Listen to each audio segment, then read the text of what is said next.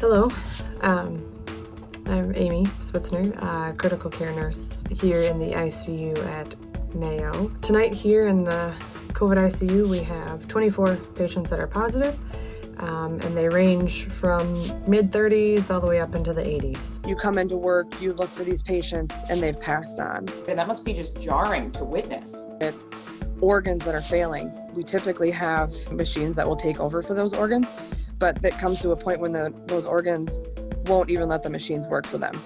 We're invested in these patients. We do everything we can. I know I went home that night and I cried. There's definitely going to be a PTSD involvement with these losses. COVID is hard. It's hard on their body. It's hard on everybody. We consider ourselves family.